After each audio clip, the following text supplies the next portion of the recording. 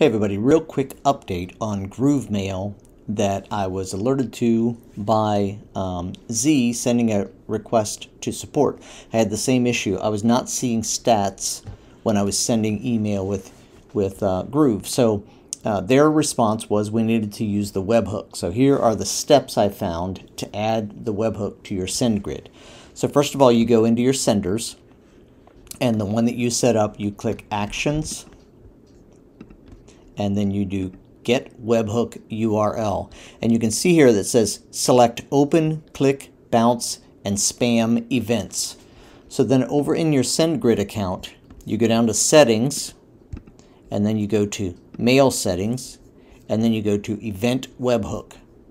And you're going to open this up, paste that webhook that you got from Groove in there, and then you're going to select Bounced, Opened, Clicked, and Spam, enable it, and save it. And this is how we get the webhook, so that we get the information back from Sendgrid into Groove so we know what the stats are. Let me know if you have questions.